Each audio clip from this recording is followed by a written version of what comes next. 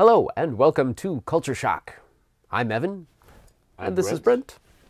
What are we talking about today, Brent? Well, we got this shop up here. Oh, I see these bicycles parked outside and these people seated looking like they're having something in a bowl there that's steaming. Exactly. This is a ramen shop. Oh, ramen shop. Ramen shop. A whole shop to nothing but ramen. Right. Now, over here, we're used to top ramen. A cup of noodles. Yeah. Exactly. It's very different over in Japan, as most things are. Not dehydrated little... Not just dehydrated little noodles, no. So this is gourmet food, is ramen over in Japan. And ramen in Japan is actually refers to basically a kind of soup. A ramen soup. Oh, that looks tasty. Doesn't that look good? That's making me hungry. No kidding. So ramen in Japan refers to this soup that is noodles plus broth plus toppings. The toppings can be a whole variety of things. Now, where it started from, nobody's quite sure.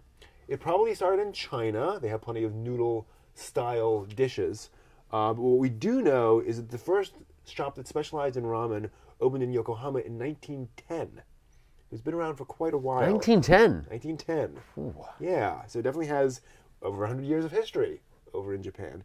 And it really got going after World War II when flour became available in large quantities. And Japanese soldiers who had a lot of Chinese food in China and other places, because there were a lot of Japanese soldiers in China in World War II, they came back to Japan with a taste for Chinese food. And the flour, noodles, makes sense. Exactly. So ramen is made from a kind of wheat noodle. Let's see if we get a better shot of that swirly-looking thing really exists. I've seen that in anime. That radish pickle-looking thing. Mm-hmm. Yep. Wow. Yeah. All these things actually came from somewhere. Imagine that. But for a long time, this was a very expensive dish. These wheat noodles are very finicky. It's hard to... You can make noodles, making these kinds of noodles with just that right consistency. Like fresh pasta, it's not the same, or fresh noodles. That makes sense. Right. So it was a very expensive night out for a long time until 1958, when Momofuku Ando came along, and praise be to him forever because he invented instant ramen. Instant ramen. Yep. The saving grace for college students everywhere.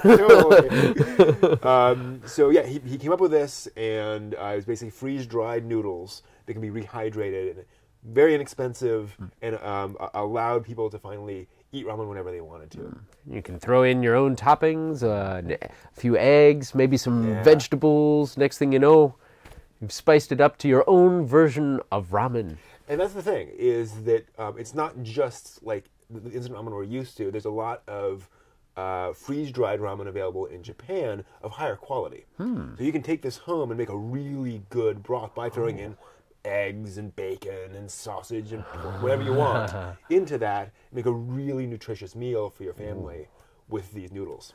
Now, with it coming available, did different regions... And so there are 6 main regional variations of ramen. There's a Sapporo style from Hokkaido, the northernmost island in Japan. Like the beer, Sapporo. Yeah, exactly. And this is miso topped with sweet corn, butter, bean sprouts, finely chopped pork, and garlic. Making me hungry. I know. Then there's Kitakata style, which is these thick, fat, curly noodles. With this pork and sardine broth. Kind of a sour flavor to it, kind of interesting. Then there's Tokyo style, very common. These thin, curly noodles in a soy-flavored chicken broth. I know. That's topped with, we have one here actually, and it's topped with scallions, menma, sliced pork, kamaboko, egg, nori, and spinach. So you'll see that a lot out in Japan. And you actually get these hard-boiled eggs in the soup, which is a very, very nice thing. Then there's a Yokohama style, which is kind of a part of Tokyo now. And that's a pork broth topped with roasted pork, spinach, nori, Welsh onion, and hard-boiled eggs. Wakayama, which is a soy and pork style. And then Hakata style, which actually is a broth, and the toppings are on the table. And folks can add that. Oh, so if you want a little more of this, a little less of that.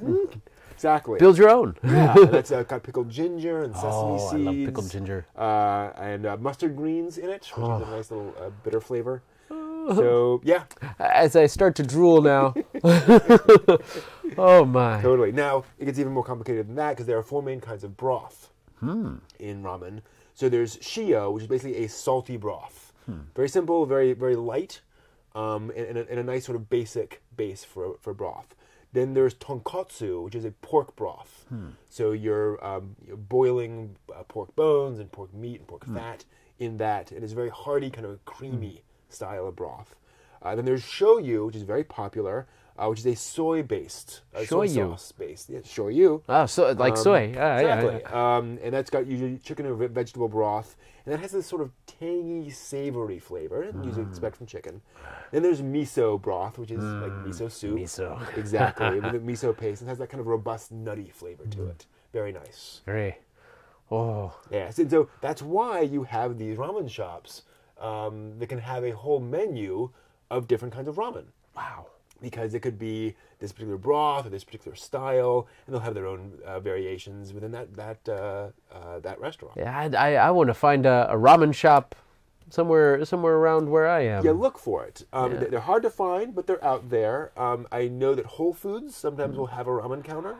Oh. Yeah, so check for that. In different specialty places, you can also sometimes find a Japanese restaurant that will serve traditional ramen or will have a ramen counter or some aspect of ramen. Now, I suppose not knowing that there's such a difference between our traditional U.S. ramen and ramen that has developed in Japanese culture, somebody may see that on the menu and sort of balk. But now I know, hey, that's something that I should try. Absolutely. And that's the thing, is that ramen is a dish. It is a complete melding of different ingredients and different flavors. And one of the other neat things is because you've got often meat, vegetables, noodles, you get different flavors as you're eating it. Because you have a little spring onion with your noodles this bite, and you've got a little meat with your onion that bite.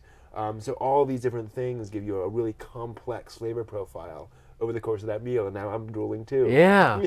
Wow. Oh my! Yeah. So if you have a great ramen recipe, feel free to come to our site and let us know what your recipe is, and check out some of our other videos on Culture Shock, and you can see our videos on geekarchaeologists.com, because we dig deeper. We dig deeper. Ramen. Ooh. Oh.